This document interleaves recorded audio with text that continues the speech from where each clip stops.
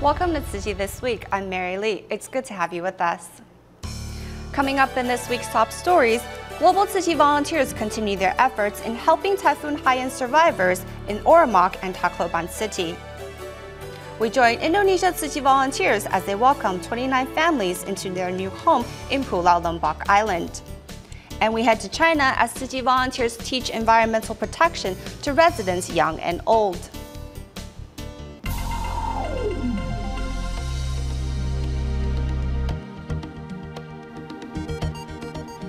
We start the show in the Philippines in preparation for the upcoming large-scale aid distribution, which will begin today, November 23rd, in Ormoc City, Lake Province.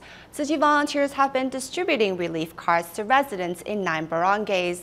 Meanwhile, in Tacloban City, Tzu Chi's Cash for Work program saw a positive response on its first day. Here's our story.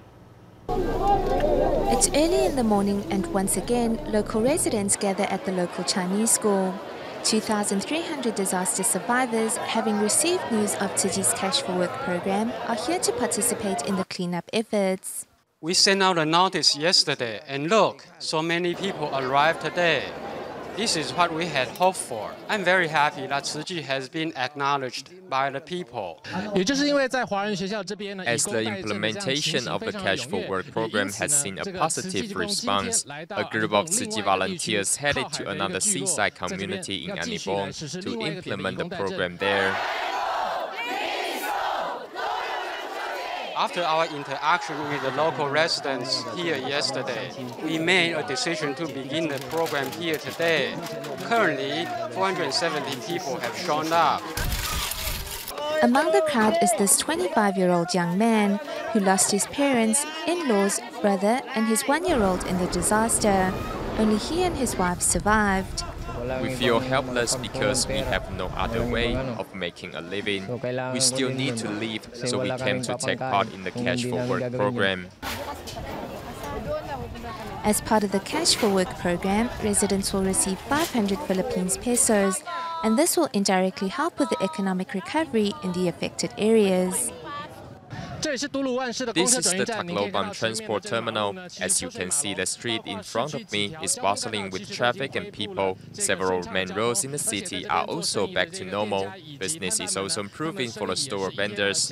Therefore, it's evident that both the lives of residents and businesses are slowly returning to normal. Happily waving and cheering, this has been a long-awaited moment for Ormoc's residents, and they finally break into smiles.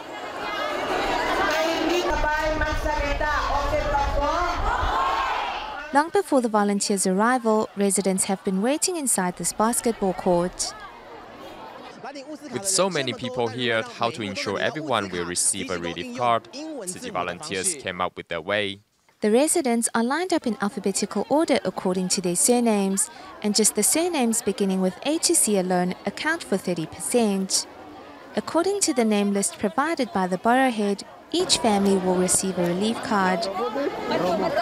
This is Philippines Tzu Chi volunteer Ling Guorong, who is responsible for overseeing the delivery of aid supplies to each disaster area. During this relief operation in Ormoc, I encountered a lot of shortage of volunteer and lack of relief goods and also logistics. I have to have a positive attitude. We have nine barangay in schedule for 2 days. Despite the difficulties encountered, Ling Guorong continues to wear a smile on his face and find ways to accomplish his mission, as his only wish is to see the disaster survivors rebuild their homes and get back on their feet as soon as possible. In Warsaw, Poland, at the 19th Conference of the Parties to the United Nations Framework Convention on Climate Change, the Filipino delegation stood up to make its voice heard and asked for climate justice for all. In the aftermath of Typhoon Haiyan, the delegation became a symbol of the fight for world politicians to make a change to prevent further disasters. The Philippines. It has been 10 days since the Super Typhoon Haiyan has struck our country. We appreciate all the expressions of sympathy from all over the world. But we do not need sympathy. What we need at the moment is solidarity. It was one of the strongest statements today at COP19. Following the Typhoon Haiyan, the Filipino delegation was expecting more concrete decisions and actions at this convention on climate change. For them, there is no doubt that this kind of natural disasters are directly related to global warming. We've been having storms, we've been having flooding in our country, but the intensity, the frequency, the gravity of the damage that these typhoons are causing to our country and our people, these are not normal. If it's not climate change, I don't know how else to call it. Climate change diplomats and scientists agree that these events will occur more and more if strong policy changes are not made really soon. The fact that there are more and stronger extreme events is a fact, and science is telling us this, so we should not be surprised to see more and more of this. And this tragedy in the Philippines, it's terrible for what has happened, but it's also a big reminder to all of us of the need of urgency. 2 weeks into the negotiations, what we're still seeing and hearing are still more talks. It's all talk. So now we're saying we can't afford to just be talking and talking among ourselves. Let's do something. Countries are implementing quite a large range of policies, but in total, this is not sufficient to keep climate change in safe levels. What we need to see is a significant shift in policies. More countries need to do more. The main discussions focused on climate change justice, as well as the implementation of the Adaptation Fund, a global fund where the countries with the most important CO2 emissions have to pay in order to compensate other countries during eventual climate disasters. Climate justice is a kind of the richest countries, they emit a lot and to change the climate. And the poor people suffer the extreme weather. So it's a very complicated to calculate the real loss and damage. And to this we say we would like to light a candle for climate justice. At the end of the day, it's about people caring about each other, showing love for each other, and really committing to working together. If we could only see a little bit of that from the world leaders here at this official meeting, that would really make a big change in the world. Climate justice now for all. Also pouring out their love to help those in the Philippines are Tzu Chi volunteers in Thailand and the United States. Students at the San Dimas Tzu Chi Academy were encouraged to give a little of their love, while Tzu Chi volunteers in Thailand also took to the streets to canvass for donations to help disaster survivors. With donation boxes in hand, Bangkok Tzu Chi volunteers and the village head of a local community are going door to door to canvass for donations. Though most families are not well off or are willing to give what they can.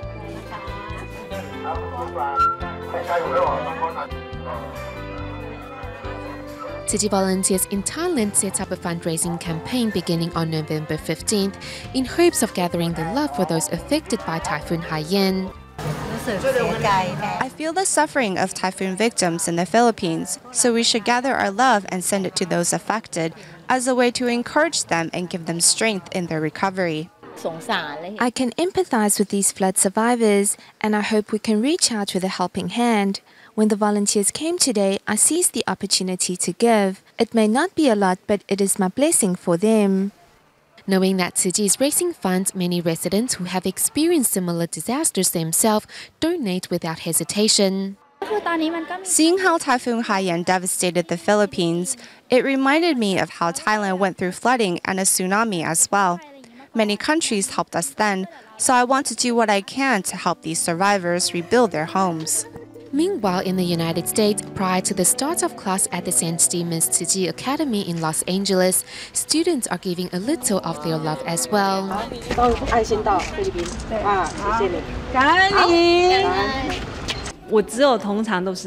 I usually just donate money and have never held a donation box to raise funds. It was an unforgettable and moving experience. Besides giving to the donation boxes, one student also brought his bamboo coin bank to contribute.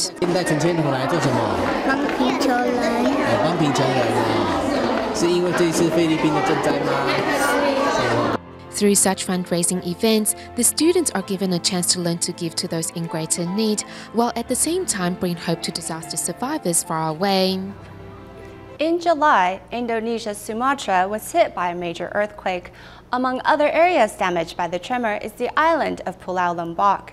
In response, Tzu Chi volunteers arrived with 100 metric tons of rice for the island's residents and also worked to rebuild the homes of 29 families. The houses were finished earlier this month, and Tzu Chi volunteers handed over the keys to grateful recipients. Walking into his new home, Hermento is all smiles. Bigger and sturdier than his old home, what's not to like? Such a big home. Even I were to work in Malaysia for 2 to 3 years, there is no way I could save up enough to build something like this, much less by working here. In July, Sumatra was hit by a major earthquake that brought devastation to many of the region's island chains, including Pulau Lombok. Arriving to distribute rice in the disaster's wake, volunteers discovered that many locals had been left homeless by the tremor and had no means to rebuild. The county had told us what the local residents need, and that included help with housing. We then brought this information back to Jakarta. 85 to 90% of our villagers are farmers. Their income is very low. Bahkan sampai 90%-nya adalah berprofesi sebagai buruh harian lepas.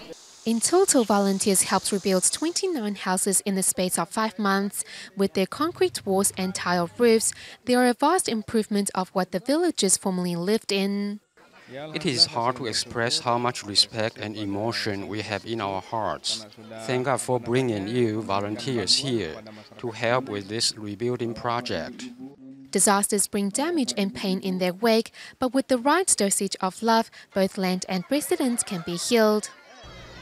For overseas Tzu Chi volunteers, what they look forward to the most each year is the trip back to Taiwan to take part in the annual volunteer training seminar. Besides an opportunity to meet Master Zhen Yan, volunteers also learn important lessons that is taken back with them to help further Tzu Chi's mission in their home countries. Prior to moving overseas, Chen Jing often joined her neighbors in sorting recyclables. Little did she know she would eventually join Tzu Chi in Los Angeles and help organize study group sessions. We gain the most when taking on responsibilities. It is moving to share our experiences and stories of change with our fellow volunteers.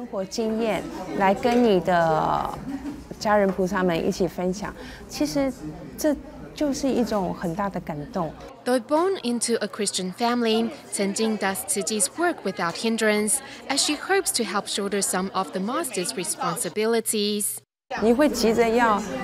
It is just like how you want to help shoulder your mom's burdens. Not only will you take on these responsibilities with courage, but you will also excel in what you do. Another volunteer, Jiang Lian from China's Beijing, hopes to take what she learned in Taiwan and further promote Tzu Chi's ideals to the general public. Right now in Beijing, we have been promoting the making of enzymes. Besides enzymes, we also hope to include Jingsi aphorisms and bamboo coin banks. So it's like a 3-in-1 philosophy, one with which we can easily call on bodhisattvas to join us. As Jiang Ling works at a government environmental agency, she hopes to inspire others to lend a helping hand. I realized that everyone has a heart of compassion and love for our planet. They just don't know it. When they understand their responsibility, it will inspire them to join the ranks of volunteers safeguarding Mother Earth.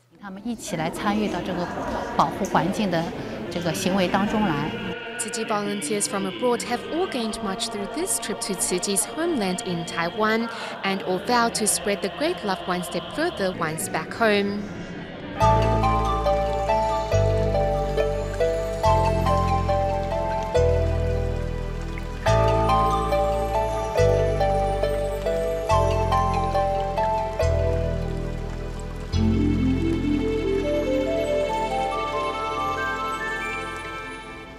Dedicated to saving lives and extending care to all is the fundamental mission of medicine and also the essence of Tzu Chi's humanistic medical care. To remind doctors of their initial aspiration for entering the medical field, each year, Dalian Tzu Chi Hospital organizes various activities to inspire doctors not only to treat their patients' illnesses, but heal their hearts as well. The piece of paper on the wall speaks out this family's wish to have a clean home. Single father Mr. Chen needs to receive dialysis treatment every 2 days. Today, the Darling Tzu Chi Hospital medical team is here to fulfill this family's wish.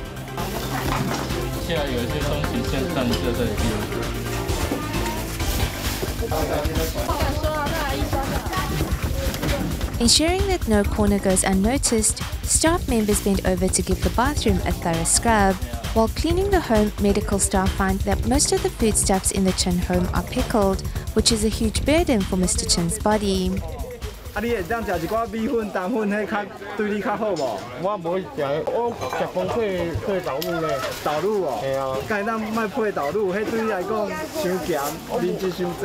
Combining medical and community care, doctors hope to be a part of their patients' lives in addition to treating their illnesses.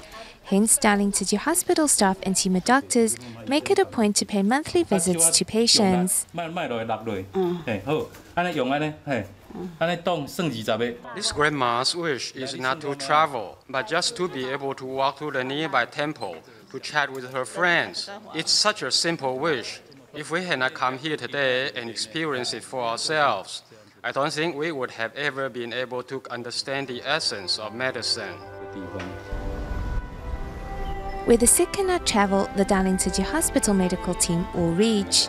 Through these home visits, doctors find a deeper connection with the lives of their patients while bringing love and compassion in their wake. In China, 9th grade students visited Rishen Recycling Station to help keep the place tidy. Meanwhile, visitors to the昆山Recycling Station learned the importance of safeguarding Mother Earth. Here's more.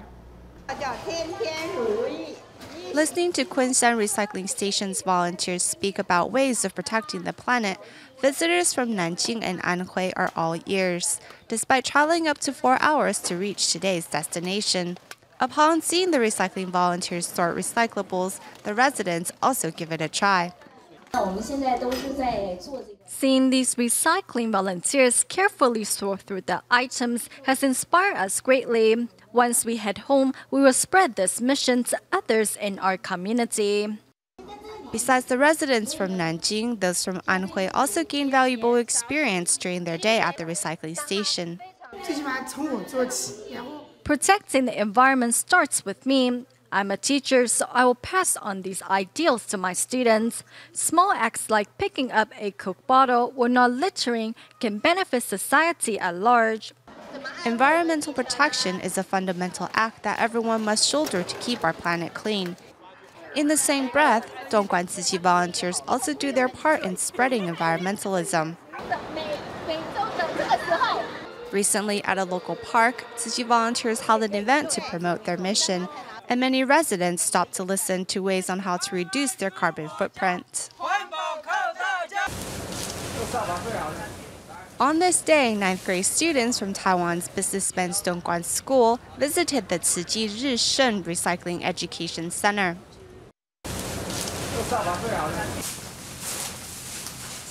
The young students helped sweep the floor, clean the windows, and organize many secondhand items.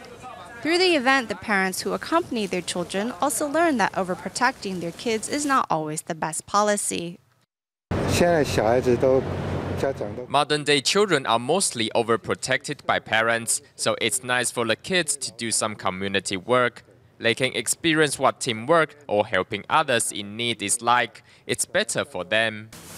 Unlike their usual day out, coming to the recycling station, families are learning that keeping the planet clean can also be a fun family event. The energetic students from Taiwan's Kaohsiung Daai Kindergarten recently took to the streets to promote vegetarianism to the general public, and their determination inspired many to go meatless.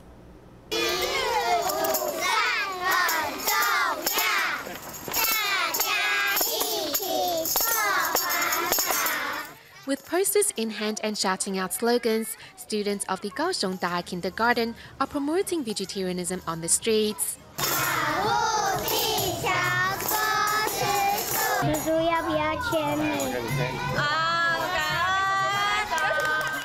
I think this is wonderful because we can help reduce carbon emission. They are so young yet so compassionate and sweet. Beginning today, I will take on one meatless meal to start with. The youthful and energetic vibe of these youngsters catches the attention of many and successfully invites members of the public to adopt a vegetarian diet. We want to remind everyone to go vegetarian. The children made posters and songs themselves. They hope to spread the ideal of vegetarianism to everyone.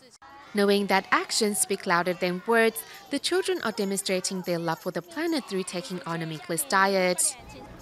In Taiwan's Pingtung County, staff members of the Environmental Protection Bureau in Jinmen County recently visited the Tzu Chi recycling station. During their visit, staff members not only learned how to sort recyclables thoroughly, but also realized many things are reusable. Welcoming their guests with smiles, this is the scene at the Tzu Chi recycling station in Pingtung County, Taiwan. Today, staff members of the Environmental Protection Bureau in Jinmen County are learning how to incorporate environmental concepts into their daily lives. On the top of the shelves, one sees many second-hand wheelchairs. When community residents need to use such medical equipment, they can borrow them free of charge. We are giving these items a second lease on life. It is harder for members of the public to sort their recyclables thoroughly. If we can work with environmental organizations, we can definitely reduce the burden on our earth and make the planet a better place. Sorting recyclables should start with families. Tzu Chi's concept is in line with our goal of reducing garbage and recycling. Touched by the volunteers' dedication, staff members of the Environmental Protection Bureau promised to join hands with members of the public and together make the planet a cleaner place. To give new recruits a better understanding of the Tzu Chi Foundation, volunteers of the Tzu Chi Vietnam Liaison Office organized a volunteer training seminar. Let's take a look. A frown and a smile are both possible. Why not smile? A Jinsi aphorism gives Chen Shiyue a chance for reflection.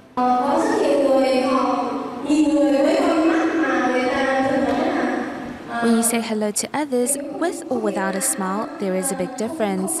Those who always wear a smile make other people feel more comfortable.